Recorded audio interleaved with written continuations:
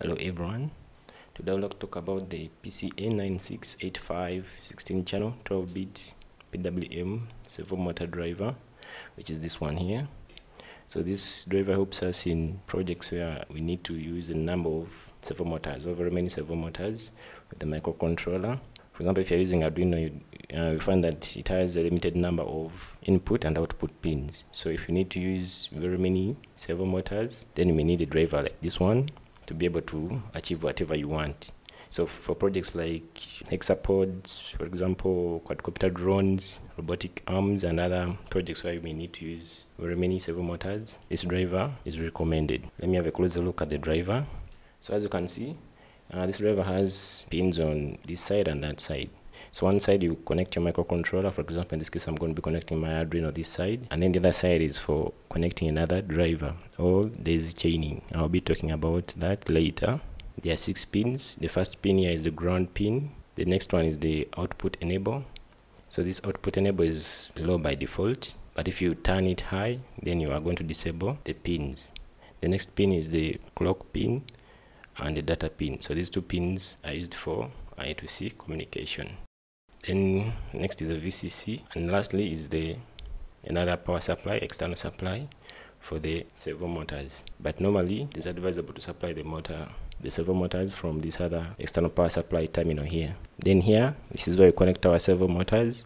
So this board can take 16 servo motors, so they'll be connected here. This is the signal pin, or the PWM, then the power, and then the ground. So because normally the servo motors come when they are connection wires already have these colors specified, so it is easy to connect here. So another important aspect to look at are these pads here, these solderable pads. So these are the I2C address selection pads here. So by default they come when they are not soldered, or they are just open. And in that case, when they are not soldered, then this driver has an I2C address of 0 times 40. So in case you are going to be using more than one driver, then you need to give each driver a separate I2C address so that you can easily daisy chain these drivers. These solderable pads can be soldered to give I2C addresses from 0 times 40 to 0 times 7F. I'll put a simple diagram here to give you some examples of how the addresses appear when you solder the various pads here, these solderable pads here. This is very important because it enables us to daisy chain up to 62 of these driver modules on a single I2C bus, therefore enabling us to control 992 servo motors. Now let me show you how this is connected to Arduino, and also how we put the servo motors here.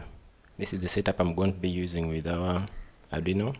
So I'll be connecting the PCA9685 servo motor driver to Arduino like this. In this case I'm going to be using 4 motors for demonstration, but like I said, this can take a maximum of 16 servo motors, and you can even daisy chain more drivers up to 62 drivers, taking 992 servo motors, all of them working using a single I2C bus for Arduino.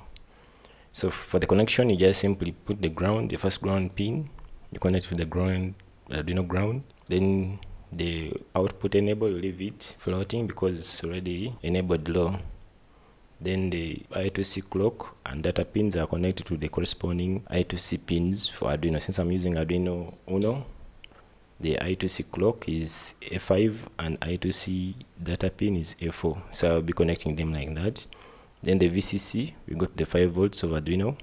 Then this other last pin, which is the power supply for the servo motors, I'm not going to be using it because I'm going to be using this external power supply, 5 volts external power supply here. So this one I just leave it. Then for the servo motors, you can connect them to any of the output pins here. The connection of the servo motors is simple because remember the servo motors wires come when they're already very easy to identify, because this yellow is going to the PWM pin here, or the signal pin. Then the red is the VCC or the power line, and then this brown goes to the ground. So I'll be connecting it like that. So in this case I've connected one, so let me connect all of them here. So I've now connected all the 4 motors on these first 4 output pins, marked from 0 to 3. So they are labeled from 0 to 15. So let me have a look at the kind of code that I'm going to be using to be able to run these motors. Okay, let's now look at the kind of code that we're going to be using. In this case, I'm going to be using the Adafruit PWM Servo driver.h library. This contains most of the useful functions that are going to be used for controlling the servo motors. Then we have the defined servo min and servo max.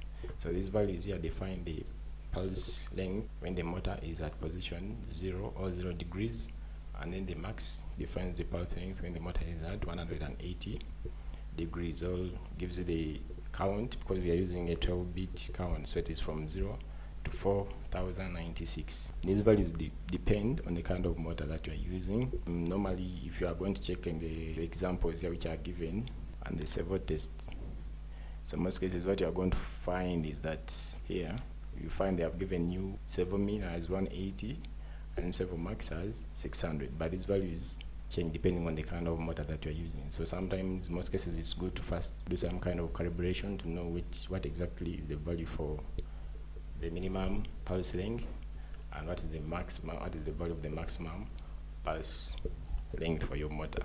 For example, in my case, I'm using 125 as the minimum and 575 as maximum.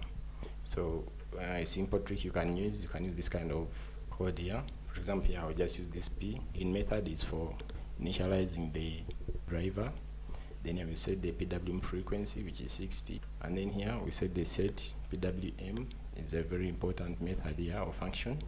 So this targets the motor at a specific position. For example, if I want to control on one motor, remember I've connected 4 motors, but if I want to control only one motor out of the 4, I can use this function.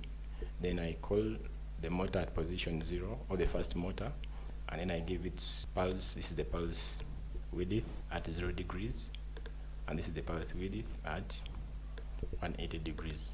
So I'll leave a delay of 500, then we see how the motors move. So as you can see, that motor now sweeps from 0 to 180 continuously like that, but all the other motors are not moving. And also this kind of code can be used to calibrate the motor. For example, you can comment out this value for the maximum value and then use this value here.